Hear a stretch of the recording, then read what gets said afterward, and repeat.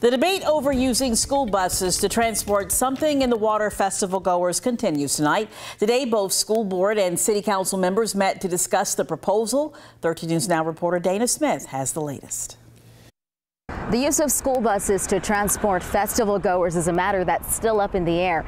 The city council is all for it, but the school board does have some concerns about the issue. Thousands of people are expected to flood Virginia Beach for Pharrell's Something in the Water Festival.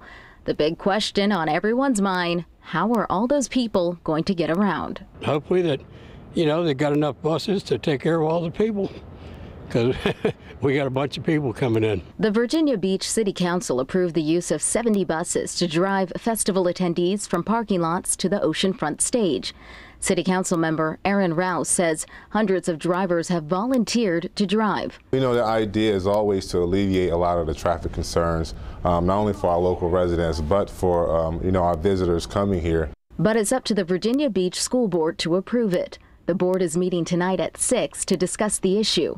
Board member Victoria Manning says she can't say whether or not a decision will happen tonight, but members are looking forward to getting more information and having their concerns addressed. First student pickup is around 5:30 in the morning Monday morning. So we need to make sure that our school buses are ready to go, they're clean, that our drivers have plenty of rest. Now, Rouse says that festival organizers will cover the costs associated with using buses for the festival. Something in the Water is now just 17 days away. In Virginia Beach, Dana Smith, 13 News Now.